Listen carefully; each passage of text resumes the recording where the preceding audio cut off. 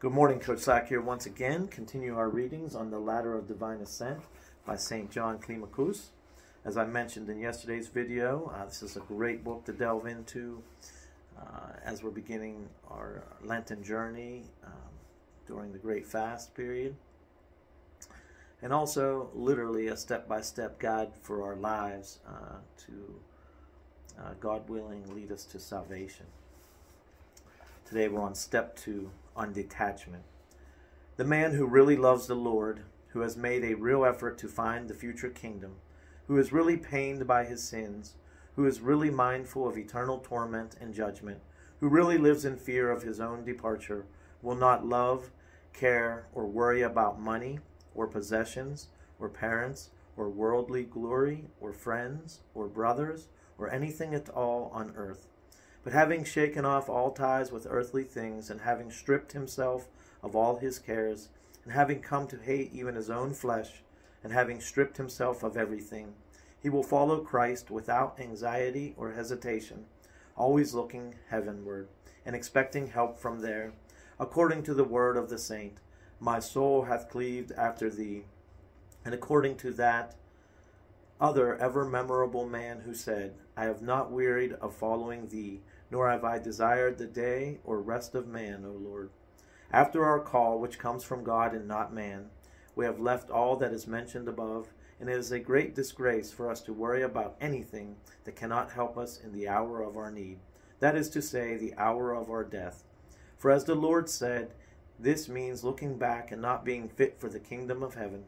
Knowing how fickle we novices are, and how easily we turn to the world through visiting or being with worldly people, when someone said to him, "Suffer me first to go and bury my father," our Lord replied, "Let the dead bury the dead."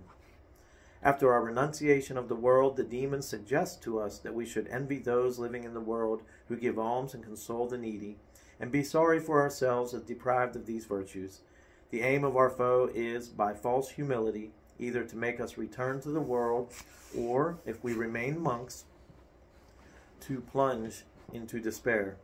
It is possible to belittle those living in the world out of conceit, and it is also possible to disparage them behind their backs in order to avoid despair and to obtain hope.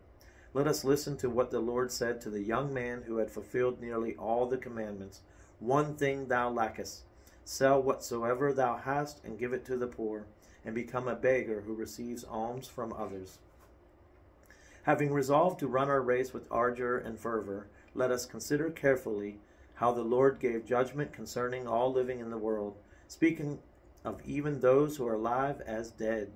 When he said to someone, "Leave those in the world who are dead to bury the dead in body," his wealth did not in the least prevent the young man from being baptized. And so it is in vain that some say that the Lord commanded him to sell what he had for the sake of baptism. This is more than sufficient to give us the most firm assurance of the surpassing glory of our vow.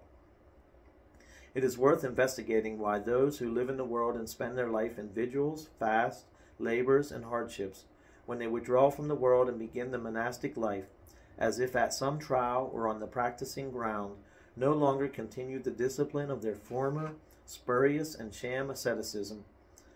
I have seen how in the world they planted many different plants of the virtues, which were watered by vainglory as if by an underground sewage pipe, and were hoed by ostentation, and for manure were heaped with praise.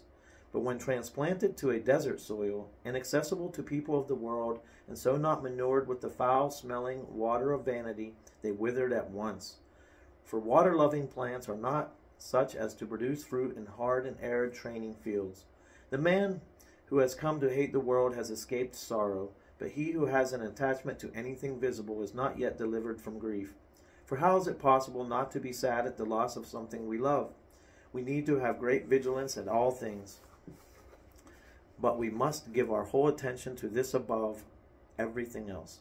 I've seen many people in the world who, by reason of cares, worries, occupations, vigils, avoided the wild desires of their body, but after entering the monastic life and in complete freedom from anxiety, they polluted themselves in a pitiful way by the movements of the body. Let us pay close attention to ourselves, so that we are not deceived into thinking that we are following the straight and narrow way, when in actual fact we are keeping to the wide and broad way.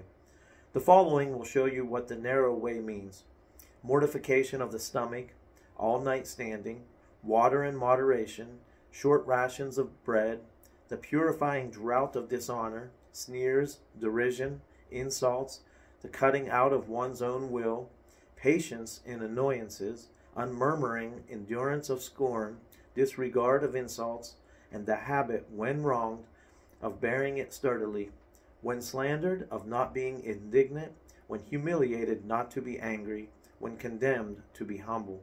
Blessed are they who follow the way we have just described, for theirs is the kingdom of heaven. No one will enter the heavenly bride chamber wearing a crown unless he makes the first, second, and third renunciation. I mean the renunciation of all concerns and people and parents, the cutting out of one's will, and the third renunciation of the conceit that dogs obedience. Come out from among them, and be ye separate, saith the Lord, and touch not the impurity of the world. For who amongst them has ever worked any miracles? Who has raised the dead? Who has driven out devils? No one. All these are the victorious rewards of monks, rewards which the world cannot receive, and if it could, then what is the need of asceticism or solitude? After our renunciation, when the demons inflame our hearts by reminding us of our parents and brethren, then let us arm ourselves against them with prayer, and let us inflame ourselves with the remembrance of the eternal fire, so that by reminding ourselves of this, we may quench the untimely fire of our heart. If anyone thinks he is without attachment to some object, but is grieved at its loss, then he is completely deceiving himself. If young people who are prone to the desires of physical love and to luxurious ways wish to enter the monastic life, let them exercise themselves in all sobriety and prayer, and persuade themselves to abstain from all luxury and guile, lest their last state be worse than the first. This harbor provides safety, but also exposes one to danger. Those who sail the spiritual seas know this, but it is a pitiful sight to behold those who have survived perils at sea, suffering shipwreck in harbor. This is the second step. Let those who run the race imitate not Lot's wife, but Lot himself, and flee. And so obviously, when Abba John was writing this, St. John Climacus, his intended audience was the monastic community. But again, those living in the world who are perhaps married and have children and living with normal occupations and such can still find the gems in these writings. So being in the world but not of the world can sometimes be our austerity in regards to a step 2 like this. In the name of the Father, Son, and Holy Spirit. Amen.